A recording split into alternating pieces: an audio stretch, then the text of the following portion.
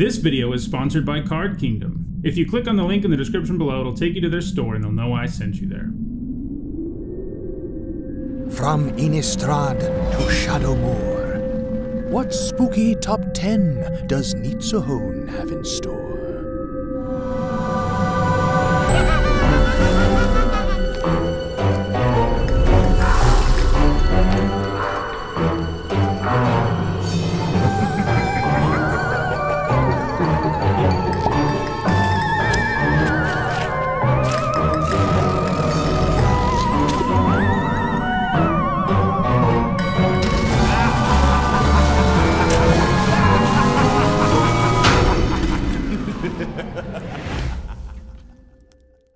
Hi everyone, I'm Nitsuhone, and this is Hildegard the Rat, and it's Friday, so that means it's time for another MTG Top 10. This is a series where I rank cards based on their historical performance at Magic's highest level of competition. And this Friday happens to be in October, and that means it's a spooky MTG Top 10, as the intro likely clued you in on.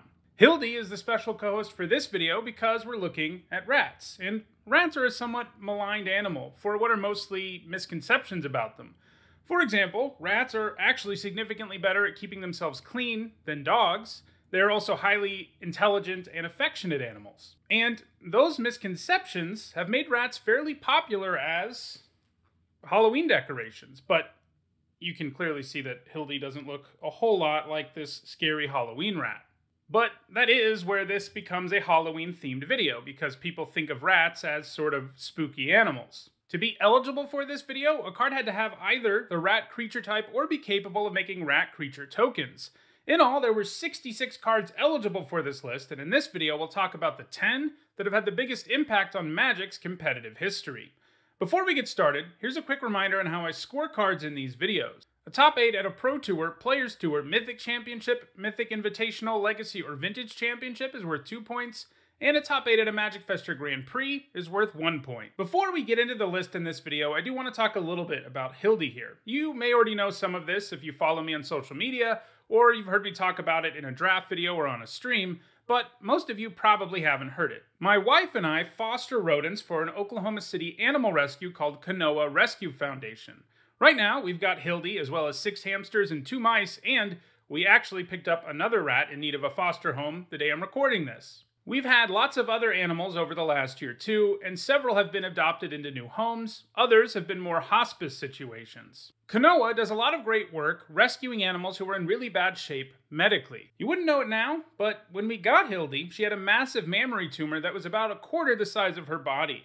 She had surgery and has recovered, and now she's a really happy rat that will live out her remaining days with me and my wife. But as you can imagine, this kind of medical care is expensive, and she's just one animal at the rescue. So I wanted to use this opportunity to plug Kanoa. If you want to help them to do great work rescuing animals, you can donate to them using the link in the description below.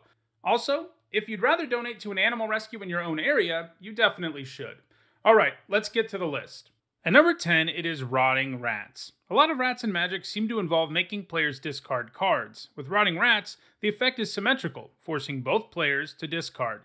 It also comes with Unearth, which means that once it's in the graveyard, you can bring it back with haste. Generally, if you're the one playing the rats, you're playing a graveyard deck, so discarding a card won't be hurting you a whole lot.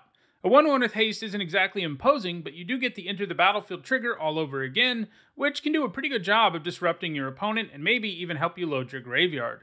Rotting Rats 1 point came in a Dredgevine deck in Modern in 2015. This was a deck filled with ways to load the graveyard and creatures who could come back from it, so the rats were a decent fit there.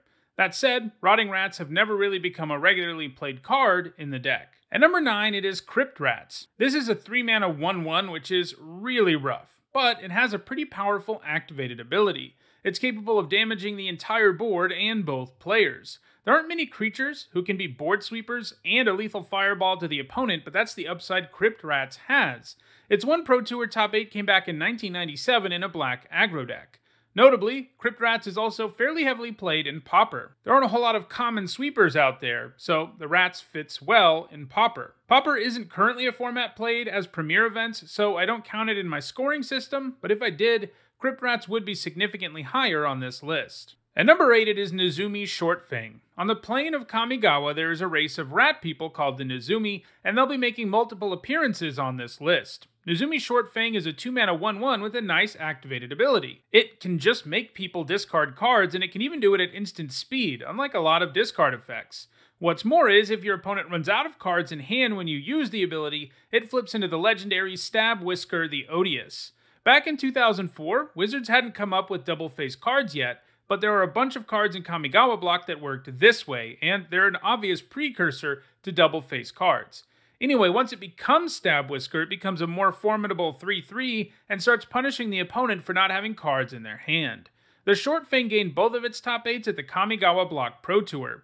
It'll be interesting to see if we have rat people in the upcoming Kamigawa Neon Dynasty. If we do, this list might get shaken up significantly in the near future. At number 7, it is Okiba Gang Shinobi, a rat ninja. It has the same overall score as Nezumi Shortfang, but it has a higher average finish, so I gave it the higher slot on the list. Okiba Gang Shinobi comes with the ninjutsu mechanic, which lets you switch out an unblocked creature for a ninja. Most ninjas come with the Saboteur trigger too, and that includes the Shinobi, who can make the opponent discard 2 cards. That's a pretty big hit to take, and means the Shinobi often represents a 3-for-1.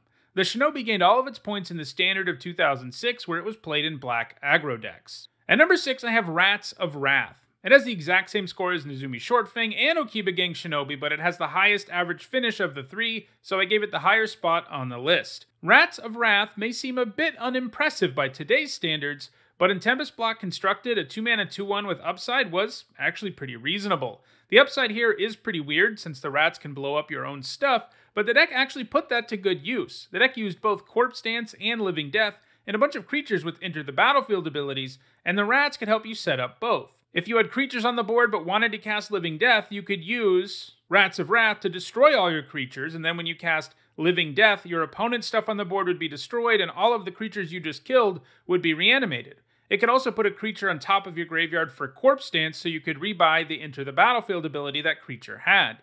It hasn't gained any points outside of Tempest block constructed, but it was actually a super important card in the format. At number 5, it is Burglar Rat, the newest rat on this list. It's another rat that involves discarding. In this case, the opponent discards a card when it enters the battlefield. Burglar Rat was played in standard Orzhov Doom Foretold decks. These decks were really geared toward taking advantage of that eponymous enchantment, so playing anything that allowed you to take cards away from your opponent was welcome, since it would deprive them of resources so much that it would be harder for them to sacrifice something to Doom Foretold. Meanwhile, the rat provided good sacrifice fodder when the Doom Foretold triggered on your turn. The deck also used Yorion, and Burglar Rat had a nice Enter the Battlefield ability to re-trigger. It doesn't have any points since rotating out of standard. At number 4, it is Nezumi Grave Robber. Like Nezumi Shortfang, the Grave Robber can flip into a powerful legendary creature. In this case, Night Eyes the Desecrator, which can reanimate creatures from any graveyard for 5 mana. To flip it in the first place, you have to exile a card from the opposing graveyard. Then, if the graveyard was empty, it flipped. Obviously, your opponent wouldn't have stuff in the graveyard to go after right away, but you can reanimate from your own graveyard. And sometimes you can just exile one card and flip the Grave Robber really early, making it a huge problem for your opponent as the game goes on.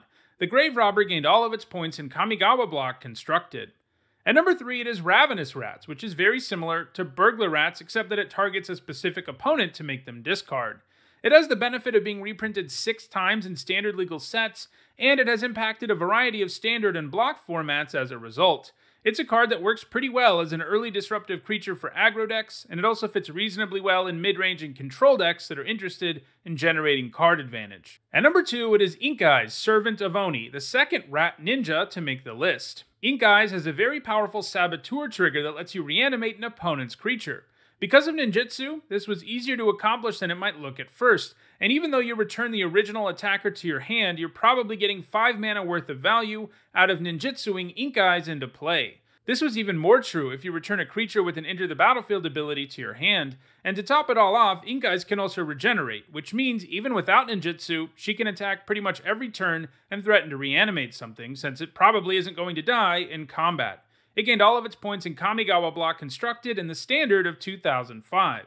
And at number 1, it's Pack Rat. This probably doesn't come as a huge surprise to anybody, because Pack Rat is pretty insane. Pack Rat is technically a tribal payoff for rats, having power and toughness equal to the number of rats you control. That would not be a particularly good card if that's all it was, but this rat comes with an incredible activated ability. He lets you pay 2 generic and a black and discard a card to make a copy of him. Now, obviously, all of the copies of Pack Rats are rats, and they also have this text box. This means as soon as you start making copies of Pack Rat, it's going to be very difficult for your opponent to get things under control with anything other than a board sweeper. Things just snowball in a hurry, and oftentimes if you're playing the rat, it's just better to keep making copies of it until your opponent dies or plays a board sweeper, because that way you aren't committing any other resources to the board. Things get even sillier if you are getting extra value of putting cards in your graveyard. Pack Rat was a pretty dominant card in Standard. It's how the most play in Devotion to Black decks. Because Pack Rat makes copies of itself, each copy would actually contribute to your Devotion, making your Devotion payoffs even better. However, the rats were also played in Blue-Black and Orzhov control decks. The rats stayed idle for several years after rotating, but the creation of the Pioneer format has been good news for Pack Rat. It's been played as a sideboard card in decks like Dimir Inverter. Because that deck's a combo deck, it needs to have a sideboard plan for opponents who can disrupt the combo too easily, and Pack Rat is exactly that. Eventually, Dimir Inverter decks got banned out of the format. Pack Rat is also legal in Historic, as it was included in Historic Anthology 2, and this has led to it seeing some play there as well. So far, though, it hasn't gained any points in the format. Still, it has way more points than any other rat so far in Magic, and it also has the best chance at gaining more points going forward, so it's going to stay at number 1 on this list for the foreseeable future. Well, those are the 10 rats that have had the biggest impact on competitive Magic. If you want to own any of these powerful rats, you can find direct Card Kingdom links for each of them in the description. Remember, if you want to donate to Kanoa Rescue Foundation, you can also find a link to that in the description. If you enjoyed this video, or you just think Hildy is super cute, don't forget to like it and share it. If you want to make sure you stay aware of future MTG Top 10s, you should subscribe and turn on notifications. And if you want to catch up on past MTG Top 10s, including several more Halloween-themed ones, you should see the playlist on your screen shortly. Lastly, if you want to give back to the channel, you can on Patreon. Thanks for watching.